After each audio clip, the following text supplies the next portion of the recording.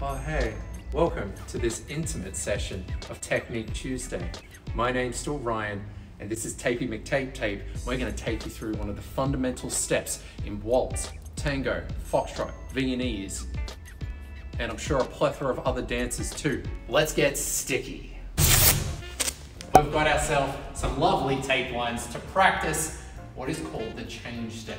The change step is simply two half boxes moving forwards and then two half boxes moving backwards. This change step gives us the opportunity to practice great timing, fantastic technique, and it also gives us the opportunity to practice our rise and fall and our posture. Let's have a look at it, shall we? Your steps for this one are forwards on the left foot, side on the right foot, and feet together. Forwards on the right foot, side on the left foot, and feet together. Backwards on the left foot, side on the right foot, feet together. Backwards on the right foot, side on the left foot, and feet together.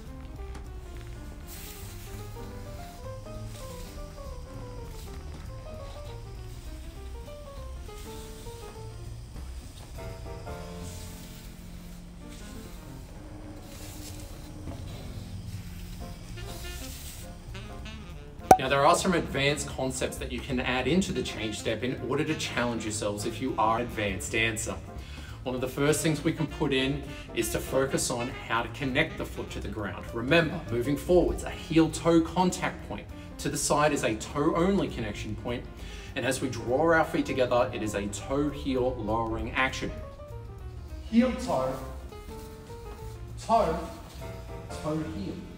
We have a toe-heel, toe-heel connection point. It's also worth noting that I am producing a heel pull action in order to keep myself stable. Toe heel with a heel pull. Toe, toe heel. We can also incorporate elements of our adducting episode that we did a couple of weeks back. As I take my side step, I'm going to make sure that I pull my leg underneath my hips, underneath my body weight in order to control my action and make the whole movement look a lot smoother. 1, 2, pull the leg. 3. So this has been another episode of Technique Tuesday. Thanks again, guys. I wish I had